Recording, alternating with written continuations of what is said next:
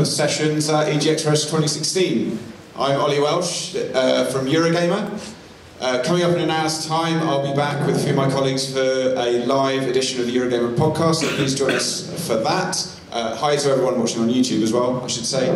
Before then, I've got this distinguished panel of guests joining me to discuss what I think must be the hot topic in game development right now. It certainly seemed to be when I was at the Game Developers Conference in San Francisco a couple of weeks ago. What will VR games be like? There's a huge amount of excitement in the development community about VR at the moment, and I think it's because, as I realised when I tried HTC Vive here at Rezzed for the first time last year, once you're in VR, you realise that a lot of your assumptions about video games need to be thrown out because some things that you thought would work aren't going to work anymore, and there are many, many new exciting possibilities alongside that. So joining me to talk about this today, we've got Katie Goode. Katie is at Triangular Pixels, working on Smash and Plunder, and also have just made the very popular Vive experience Unseen Diplomacy. From nDreams, we have George Kelion and Jackie Tetley. They're working on an interactive story experience called The Assembly. And at the end, we've got Steve Bristow from Rebellion, who's making Battlezone VR. Let's start with Katie. What was your first personal experience of virtual reality? So I actually used to work at Sony London Studio, and it was London Studio where they obviously started to develop Morpheus concepts. Well, it's now called PlayStation VR. And so, fortunately, someone managed to get hold of the Oculus Rift, like a DK1, and I was like, okay, I'm gonna just like give this a go and poke and prod at it. I've been developing AR before that, so I've been used to really different types of gameplay experience. But when I tried VR for the first time, I was running around in, it was Minecraft, like a Minecraft mod. And wow, like, it was just absolutely mind-blowing. Like, it was entirely something different, and for the very first time, I actually felt like I was inside the game. I wasn't just observing it, or just, like, it was just so different. It's really, really hard to explain about basically sounding like a marketing speak person.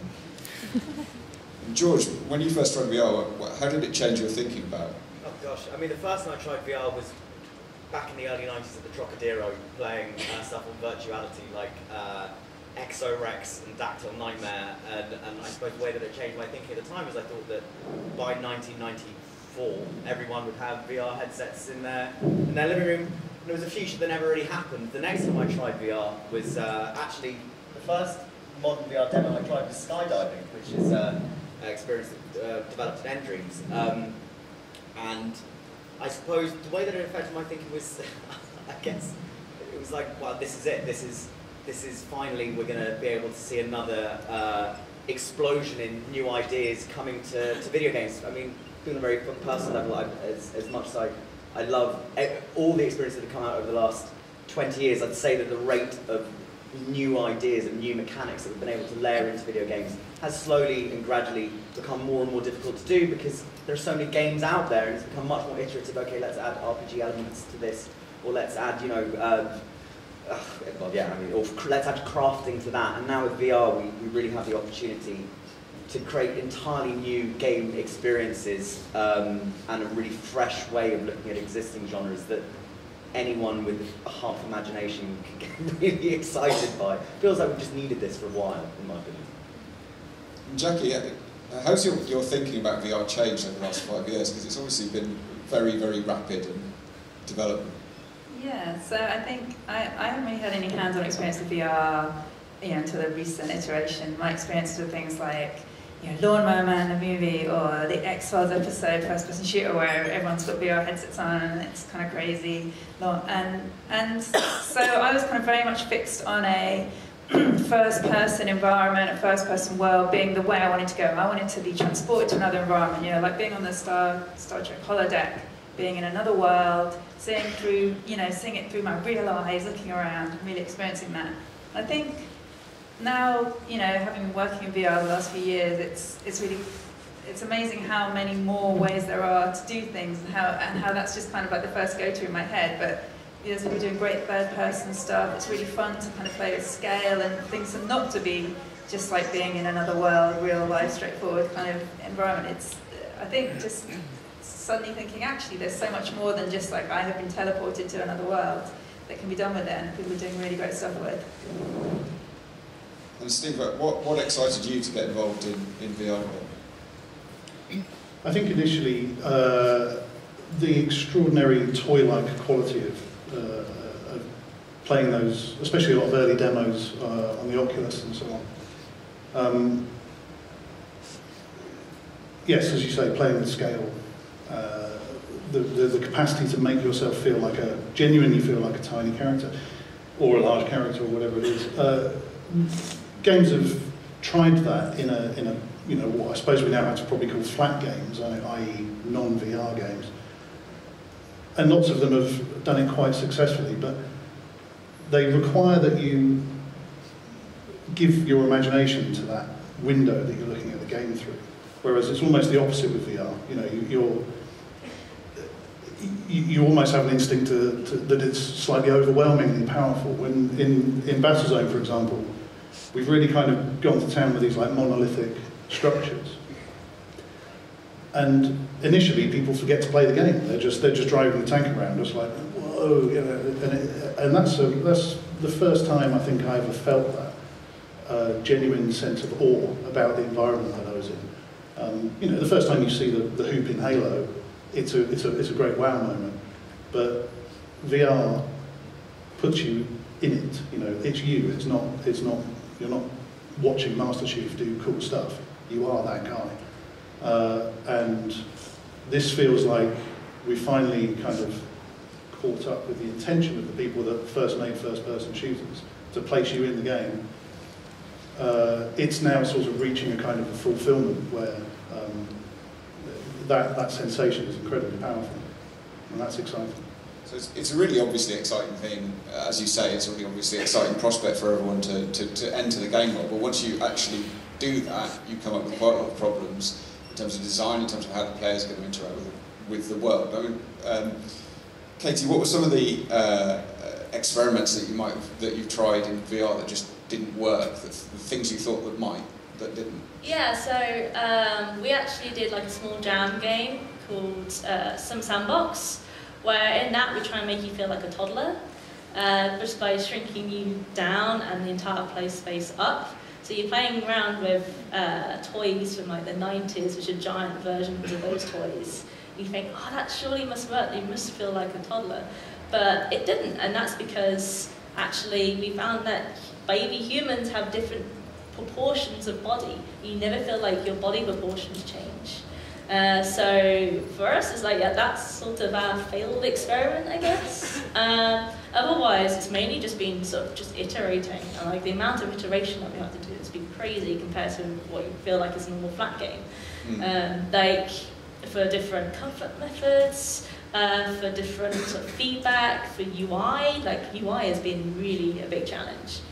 Why is that? So, because you want it to feel like it's in part of the world, and like having just text floating somewhere just sort of tracks you out a bit and makes you remember that it's a game and not just real life. It's sort of like a shame, really. Like you've got all this equipment and then you're sort of breaking someone out by just having some floating text, which doesn't make any sense.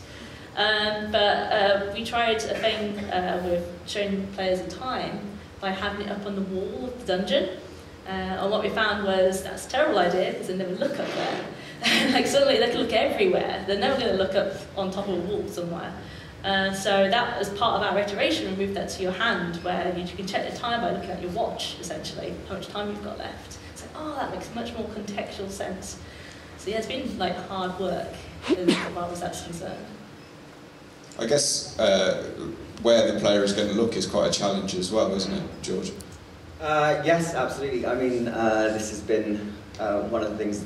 So it's certainly with the Assembly. The Assembly is a game which the narrative is very much the core of the experience. And in regular video games, flat screen video games, you can rely on cutscenes to deliver narrative. However, in VR, you absolutely cannot take the camera away from the player's control. If you were to do so, then you're going to induce simulation sickness almost immediately. No one likes having their head or their view shaken around.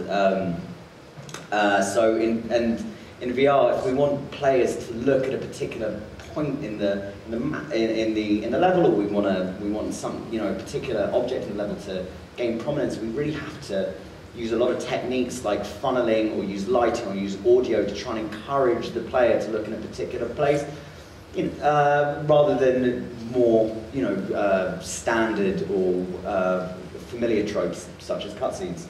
So yes, it's interesting. It's also exciting because these are the kind of, you know, having a new set of problems rather than just the same set of problems in different contexts is kind of what keeps game developers developing games. You know, rather than, okay, you know, that's how great can we make this cutscene, is not as exciting a challenge of, right, we've got this particular object within a level, a computer say, that we want the player to have some kind of, we want them to instinctively know that this is a big plot point that they've come across. How can we do that without, you know, doing a whole mini movie about it? And I think we've been successful, though it's part of the game we haven't revealed yet, so I can't talk about it. Steve, what were some things that you tried and maybe failed at Rebellion when you first got your hands on VR? How long have we gone? Is it many things? Well, I mean, the very first mistake we made was for a vehicular. It's a vehicular combat game. You're in a cockpit. That helps us out with things like heads-up displays and so on, because we have reasonable surfaces to project these things onto. There are bits of cockpit that pop up. But I was very keen to make a kind of an energetic and dynamic combat game. But initially, the head position was kind of locked to the vehicle, and as the vehicle rocks around and goes up and down slopes or whatever, we were tipping the player's head around, which, well, I mean, it seems rudimentary now. Lots of people have learned better, but it took us a while. That first step of decoupling the head movement, so the cockpit rocks around underneath you, but your head state is naturally stable, that helped us over a lot of our locomotion problems. But in fact, the design of the environments, all of the environments, again, I was ludicrously ambitious with creating this kind of virtual roller coaster type of affair. And I imagined tanks leaping through the sky and we've made a kind of a much, we've simplified our environments a lot to create a more palatable experience for the user. I mean, there was a design reason for having these kind of slopes and so on. You know, it's a first-person shooter, so my target field is important. I want enemies at different ranges and spaces on the screen. But we've addressed that in other ways. We've changed the design of the game to compensate by adding flying units and so on, and towers which are sort of high above you, to sort of draw the eye around and to give you interesting targets to shoot at and so on. But yeah, it's really easy to hurt somebody's brain in VR, and you have to, you do have to come up with smart solutions to those problems. I guess this to all of you, is there anything that went unexpectedly right? Anything that you put in VR and it instantly was like, oh yes, that works? So what we did with Unseen Diplomacy, that started off again as a jam game. Trust me, you really have to do game jams if you can, because really cool ideas come from them. And we originally called it Handgun Heist. And yeah, you can guess where this is going. Basically, the idea was that you're supposed to infiltrate get the jewels at the end of the hand garden place. And I really wanted to experiment with, like follow the wire type game. Like you've got a little hoop, you try not to electrocute yourself along the wire, but with your head somehow. And somehow I jumped to the conclusion of, oh, you can crawl through ducts. Like physically, like the Vive, you got this route tracking, so you can physically crawl around, and that just worked. Like all it was there's no code. It was just modelling this shape and me just crawling around on the floor through it. Yes, this is so fun, just doing this. And just finding out, it's like, oh yeah, of course this really works, because yeah, like the kit is really awesome at showing you scale, and like tight spaces actually feel tight, but also because you're crawling around the floor, you've got physical feedback of the floor on your arms, And so it's like free force feedback, real world force feedback, which is really awesome and really worked. So yeah, we pretty much just built our entire concept of a game of physicality because of that. Any other examples of? Sorry, any other examples of stuff that you put in VR and just instantly? I don't want to speak for Jackie's behalf, but she probably knows better than me. One of the things I know that we experimented with was, much like with UI, everything that exists in the VR world, including audio, needs to exist at an object in 3D space. Much like how everything does in real life. And so we wanted music in the game to try and amplify the emotion of the experience, much as you would do in a TV show or a movie. And so initially we had all of the music being piped out through iPod players that you would find in and around the environment. And it wasn't as elegant as just having a score, a background score. And all of our thinking up until we tried it was this: it's not going to work because it's going to feel a bit weird. Like no one walks around their life with a soundtrack going around with them to amplify what they're doing. Turns out it works really well. It works really well. Like just normal, musical scores that you'd find in as I say, in TV or in other video games, amplify drama fantastically, and they don't need to exist in 3D space. All other audio, though, as far as I'm aware, definitely does need an object to be attached to. I think a lot of people at first with VR were initially caught up with the excitement of thinking all the game genres they like and transposing those into VR and thinking wouldn't it be great to be The Witcher or the Space Pilot or whatever. But there are quite a lot of problems with bringing traditional game styles across into VR, aren't there? I'd say like definitely because like for example I was playing a game where you're on the back of a dragon and you're flying around in VR and it was amazing, but whoa, did I feel really bad afterwards. And part of that is because locomotion's a really hard problem in VR without making people feel off. And so some games just won't work when the fun and enjoyment of the game comes from that locomotion. For example, flying on a bird or something like that, you go, oh, that'd be amazing, and actually it'd be really bad. And you have to do a lot of work to try and make it comfortable for some people, and still won't be comfortable for everybody. As well, movement, touching on the movement side of things, it's kind of, the assembly is a first-person game where you're freely moving around the environment.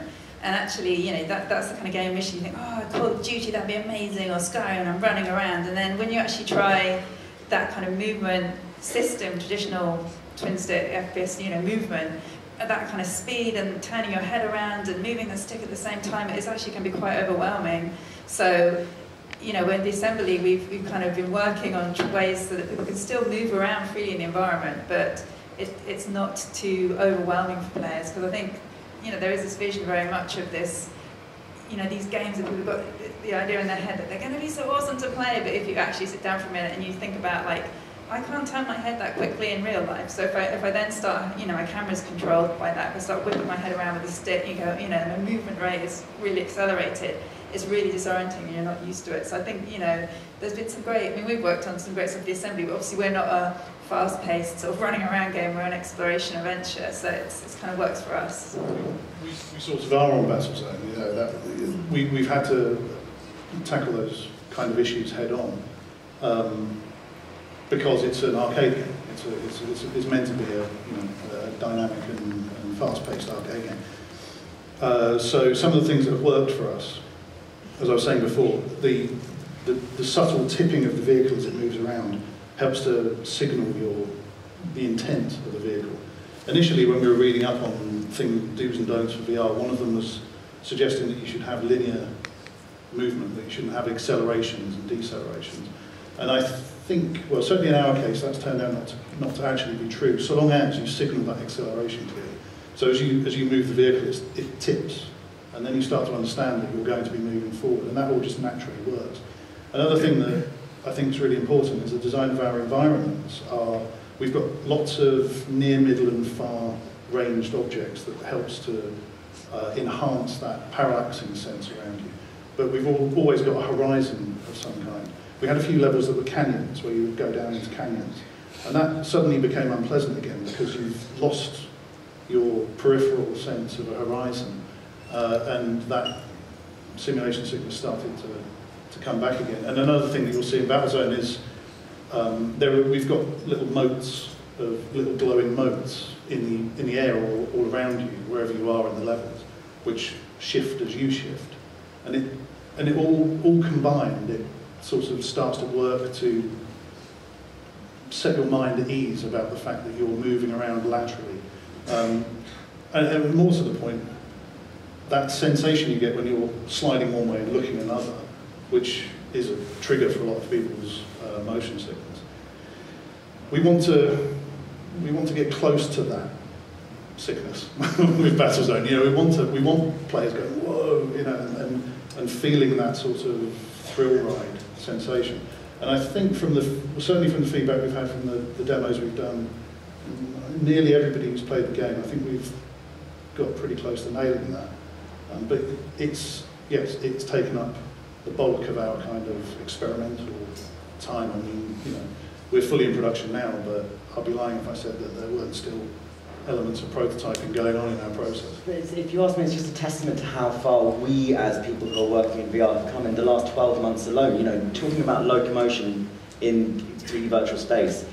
You know, this time last year, a little bit earlier than this time last year, that was considered still by some to be a relatively intractable problem, if I'm pronouncing the word correctly. Whereas now, a year later, there are lots of different solutions being come up. And because we're still in the stage where the only people who are really playing VR games a lot of the time are either developers or journalists, there aren't consumer headsets out in the wild, everything is still very much discovery and the first time you're trying to do things. As soon as we've got a range of games released, we can look to other people's ideas and iterate, and you get these common standards of practice that will occur. For example, how in current flat screen gaming you've got first-person shooters all gravitating towards either the Halo or the COD system. And we can look forward to some of these designs becoming more generally accepted, but I think it's amazing that we've taken something that people said a year ago, no, you know, I don't even know if they're ever going to fix this, and now it's like, actually, you can do it this way, you can do it this way, you can do it this way. One of the things that I'm really enjoying about developing in VR is the sort of the collegiate, the conversation that's going on between developers. You know, we're all in this undiscovered country, and we're all faced with a rule book that hasn't been written yet. And it's been fantastic to get feedback from other developers. Ordinarily, we're quite secretive and buttoned up about what we're doing. But we're all trying to screw the last gram of gameplay out of a well-understood system, so it tends to be like that. The community around VR development has been fantastic. I mean, we've had quite a lot of contact with Sony.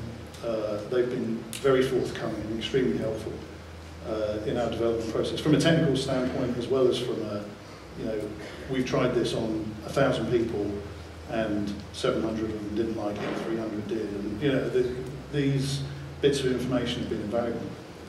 But yeah, mostly just the way developers are talking to each other about this stuff is great fun. I want to take some questions from the floor in a second, but I think before we do that, we should try and answer the question we posed at the start, or something a bit like it. So, how will the VR game of the future be different from video games as we think of them now?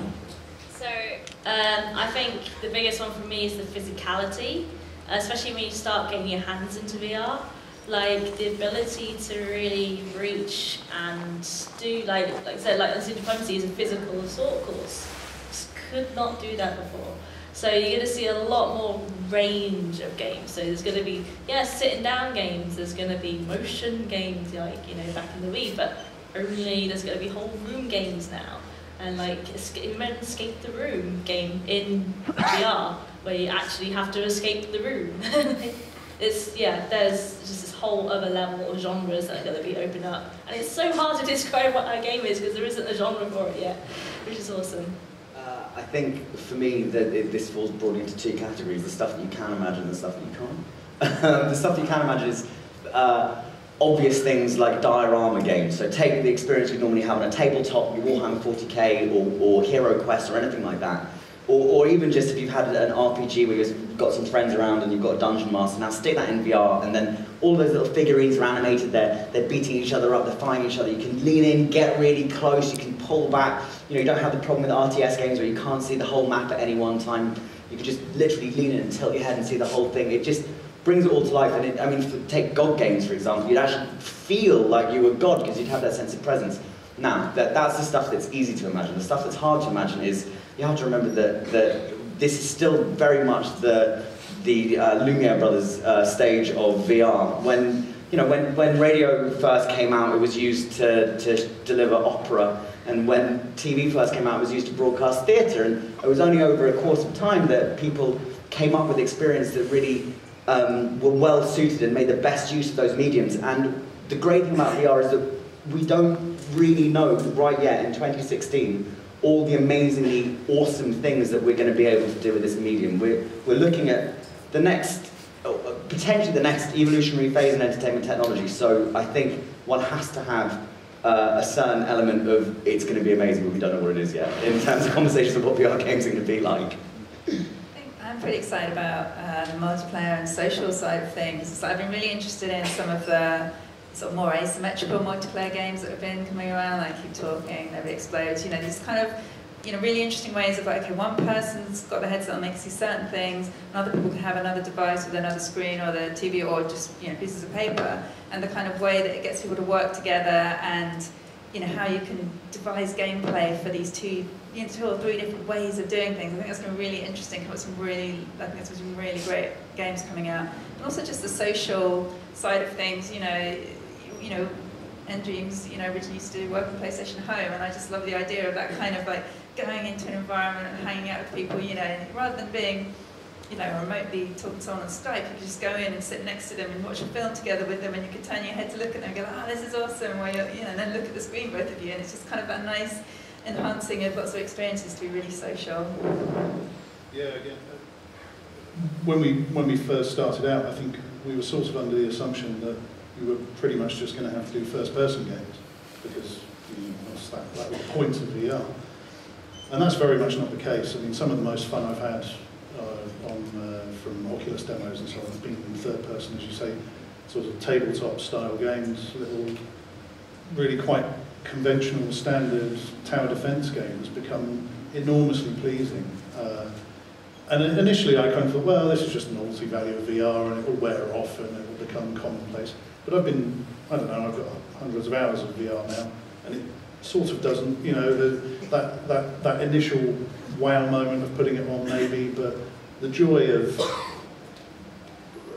having miniature characters moving around on a landscape is great fun. I just want to take this opportunity to tell the people who are making war tile to make sure they do a VR version, for example. If you don't know about it, look for it. It looks great. But yeah, I think the social screen stuff that PSVR are offering, and no doubt that will be mimicked in other ways, that just opens a new door. I mean, that's just a new thing that we couldn't really do. You couldn't previously play a multiplayer game where one of you was blindfolded in not one that's pleasant for everybody in the room anyway.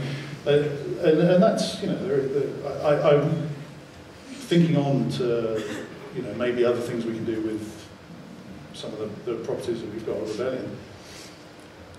The combination of top-down strategy, I know what you're going to say, the combination of sort of a first person playing against humans who are controlling the game in a kind of a top-down strategic type of way just sounds great fun to me. And the things that the VR player does and doesn't know about what's going on in the world around them.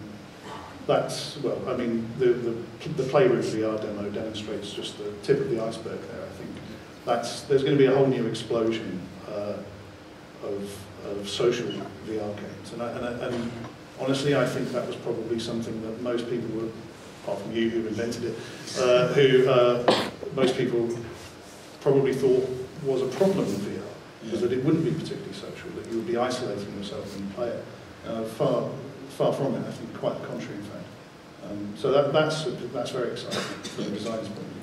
Okay, I'd like to take some questions from the floor. Oh, one more. I was going to say, I think my favourite quote about this was John Riccatello, who's ex-EA, now in Unity, described VR as being a staggering orgasm of the new, which just is a hell of a quote. But it's true. I mean, he's right. It's great. It's like a Precambrian explosion of ideas. All right, we've got a mic out in the centre aisle, so if you've got a question, just come and line up behind the mic.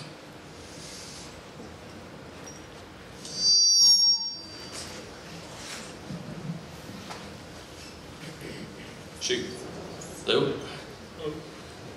So one thing I was thinking of in kind of board games and tabletop games that you kind of mentioned, there's the implicit trust of the player that they won't break the rules that have been set out for them. In most computer games, that's not there. There's these systems and you can try and break them, but the player is completely constrained by them. In VR, does there need to be more trust of the player? Is the solution to how do you stop the player sticking their head through the wall? Just let them stick their head through the wall if they want. It's up to them not to break it. Or will there have to be systems to prevent that sort of thing? So we've got, I guess, a really good example of the head sticking through the wall thing. But to begin with, AltSpace VR has, that's like an MMO thing with any sort of VR device that you can join in with. They have board games in there, and I think you can basically break the walls if you want to, because it's just a normal board game, just happens to be in virtual reality. So that's quite interesting. But for putting your head through the wall, we actually found that most players just really didn't want to do it because it's really horrible. Like, you don't want to do it in real life because you can't. You'll hurt yourself, but you feel like you're going to hurt yourself in VR as well. So we have an interesting, complicated system for Smash It Plunder that we have ideas for to make sure that you can't put your head through objects and cheat, as it were. But people just don't want to do that. And it's amazing that, especially with you create sort of short experiences and you have them like an exhibition or public setting, people always want to play along. They want to role play. They want to enjoy it at its maximum capacity. And it's only potentially when they're private in their own homes and played the game quite a few times through or something, then they start pushing it and seeing where the boundaries are. In PSVR in particular has you can constrain the valid headspace using the camera's field of view. So, for example, we've got a cockpit game, so we can make it so that the game warns you when you're about to do something weird with your head, which you just be able to work out. And then in Roomscale VR, Vive and so on, again, the virtual world can indicate to you that you're about to break its rules. So there are lots of little catches for that sort of stuff. But again, our experience is the same as yours, Katie, that you've gone to all this trouble to get into an illusion, and most people don't want to deliberately break that illusion. So I sort of feel like it's a problem we don't really have to solve.